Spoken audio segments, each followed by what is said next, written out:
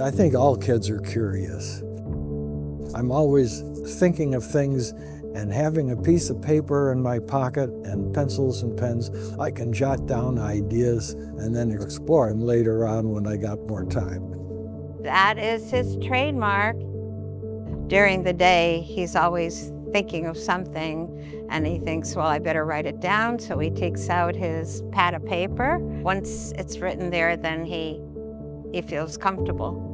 I grew up outside of Rochester, New York, and my mother was from Olean, New York, about 100 miles south. My cousin had a friend who was very much interested in chemistry, so we would go to visit Olean, and I would go with him, and that really got me started, probably around the age 8 years old, let's say. When my parents found out I was interested in chemistry, they bought me a chemistry set, a Gilbert chemistry set, as a Christmas present. I think I fell in love with science, is answering so many questions and explaining how the world around you works.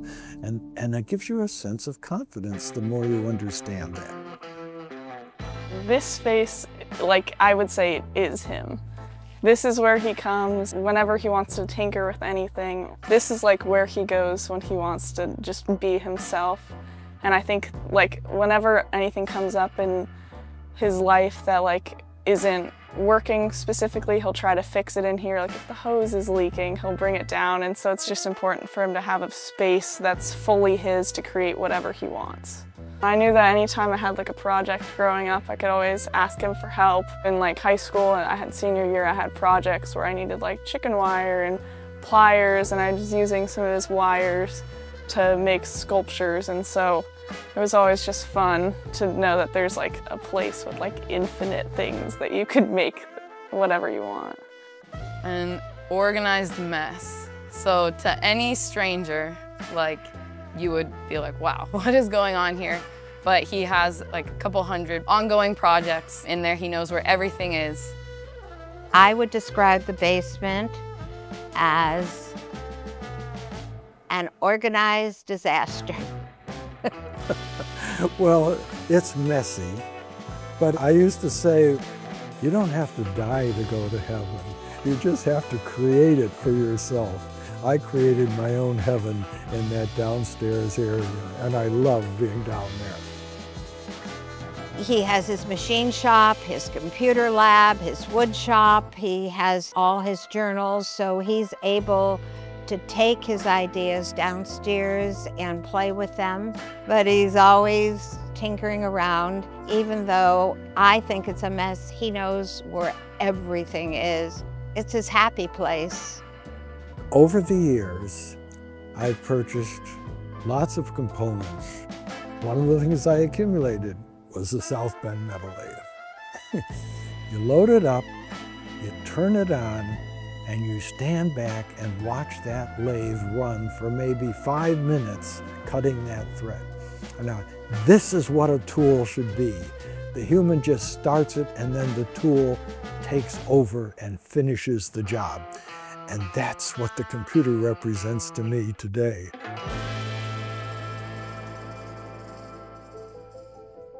My uncle went into the Navy, and he came back at the end of World War II and went to the University of Rochester to become a chemical engineer. Well, when he found out I was interested in chemistry, he gave me some of his high school and then later college chemistry books when he no longer needed them. So I was probably about 9 or 10 years old, and I'm reading college-level chemistry books. At one point, he gave me a subscription to Popular Science magazine.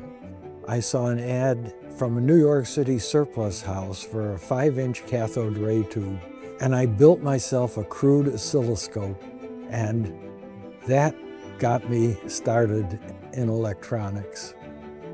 My father worked for a railway signal company in Rochester. He knew the fellow who was the head of the electronics department there.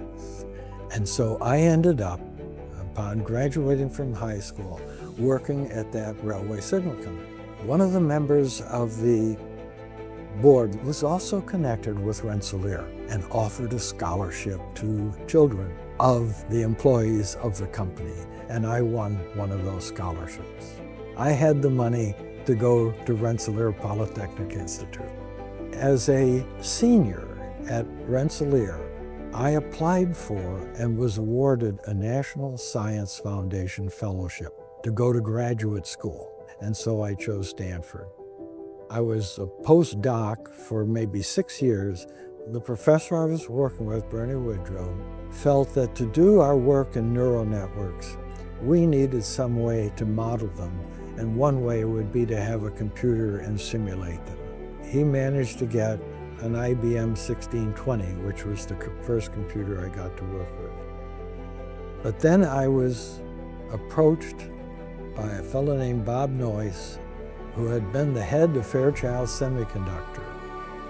And he told me on the phone he was starting a new company, which became Intel, and would I be interested in applying for a position.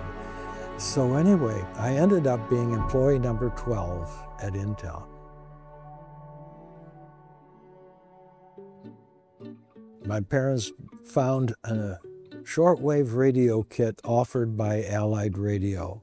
This was about the time when there was a lot of suspicion about the Soviet Union in the post-war era, and yet on occasion I managed to pick up shortwave broadcasts in English from Radio Moscow. Yeah, he's the mad scientist. He's honestly just like a little kid, and he just gets excited about making things blow up.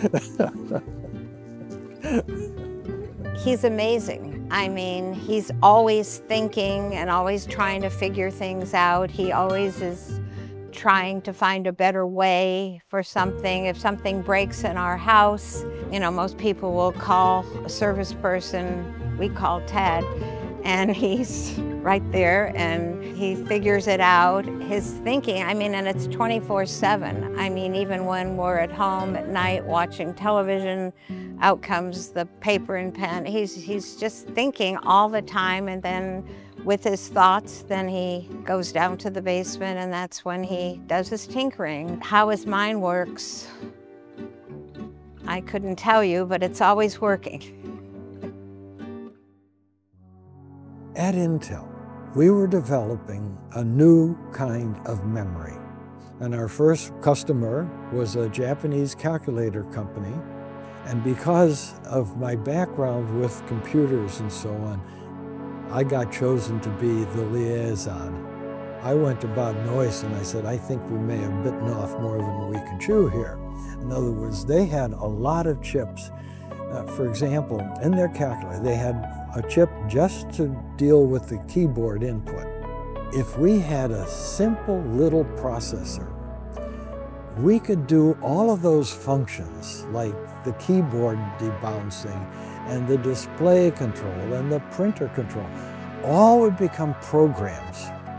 We could make a processor that had very simple instructions and execute enough of them fast enough to do the more complicated operations that needed to be done in the calculator.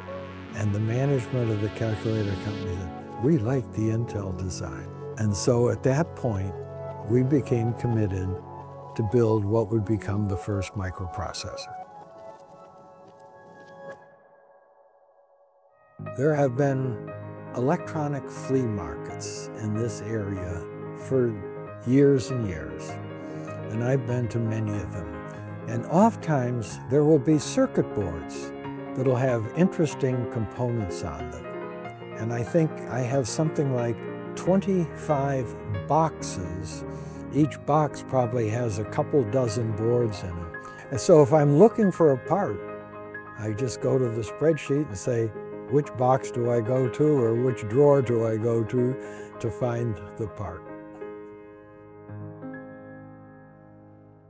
Over the years, anything that's broken or needs to be fixed, we say, Papa can fix it.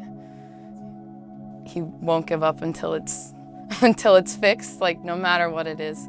Papa can fix it, Papa can fix it. Give him anything, he'll find a solution. They see that here is somebody that you can bring something broken to and they can make it whole again. To know that it's possible, it can be done, and if I can do it, they can do it too. I think that it's very valuable seeing what he's done and how big of an impact he's had in the community, and it really does inspire me to want to try and make something equally as great or try and contribute to the world in as powerful as a way as he's done. He loves working with young people at the Inventors Hall of Fame. When he does the judging, he adores listening to their ideas. And after they email him, how can I make this better or that better? And he loves working with them to show them a better way. One of the things that I like about computing and computers, this seemed to be an area where women started to get involved, first as programmers and then expanding beyond that into the design. But that seemed to open up the field of electronics and computing for women. And the idea that I have a granddaughter that's going into engineering is very satisfying. I think from the time they couldn't even walk and they were babies, we have thousands of Legos and building things, and he would just be on the floor with them building bridges, and if they fell, he'd say, well, it doesn't have enough support, so how do we give it more support so it'll be more stable? He was always teaching them. When they had school projects, he was always there. He's Papa to me, but I try to take a moment every once in a while and just like zoom out and be like, wow, like this man in front of me has changed the world. The biggest impact that he's had on me and like what I've learned the most from him is that one man, one person really can make an impact and change the world. And any time that I am discouraged about the system, whatever is going on in the world, I just remember that I can make a difference, and Papa showed me that. And he's inspired me, he's inspired all of us. To pursue invention is to keep your eyes open, looking for opportunities. From following curiosity, it leads you in the right direction. If ever anyone, any one of us, needs him for anything, he has always just risen to the occasion and supported any one of us. He's just a role model that you would think he'd be busy, and I know we're so proud of what Ted has done to help the world and with his accomplishments, but if you knew the accomplishments, what he has done for our family, never even cares if he gets credit. He really doesn't. He is just there doing what needs to be done. You know, we're here on Earth for a given amount of time, and then eventually we're going to go away. What do we leave behind us? Yes, you can leave inventions, and that's one thing. But the other thing is our family. They carry on, hopefully, our values, our hopes, our dreams. And if we can convey that to our children and grandchildren, and they continue that on, that seems to me even better than what we ourselves accomplish alone during a lifetime.